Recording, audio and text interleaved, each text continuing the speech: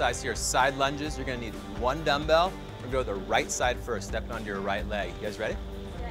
All right, here we go. Go ahead and begin. 30 seconds per leg. All right, Craig's got some nice step and reach going on right here. Targeting the top of his shoe with his top of his hand there.